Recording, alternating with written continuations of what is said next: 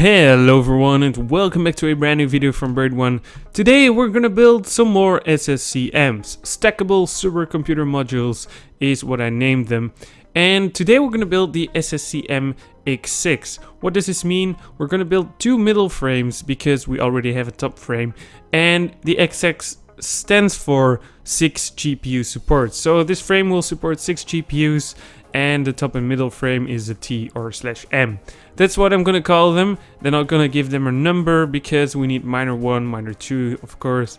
And in the future, we also build the SSCMX7 top and middle frames, but that's gonna be for future videos, just for experimenting and see which minor is the best, 6 or 7, maybe even 8 if it's possible in that time.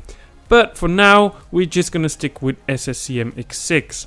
So, what do these frames do? Of course, they're gonna be on top of each other, and we are trying to get them as cool as possible by setting all the GPUs in the same direction, so all the heat will come through the backside mostly, and it should cool off really well because we did some experiments with smoke to see where the most cooling came out, and it was all from the backside. Unfortunately, my video camera is really bad in lighting, so I still need to get a good camera before I can do such videos.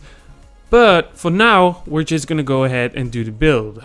So we started off with the same saw. We put a plane behind it because sometimes the chips fly all over the place. We still used some parts of the previous frame, and of course we bought some new ones to make the frames happen. So we taped them together because it's more easy to chop 4 things at the same time, and I made a schedule on how to make it as efficient as possible.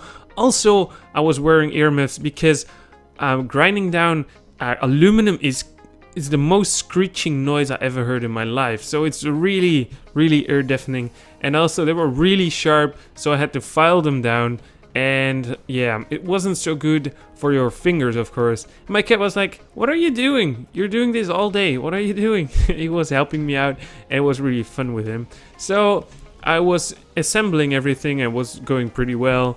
Like always, the frames are so easy to put together and so steadily. It's really the best thing I ever designed. So I made both frames at the same time. It took me a while, about 2 hours, to assemble them all, and we got everything. So I think that was it for today.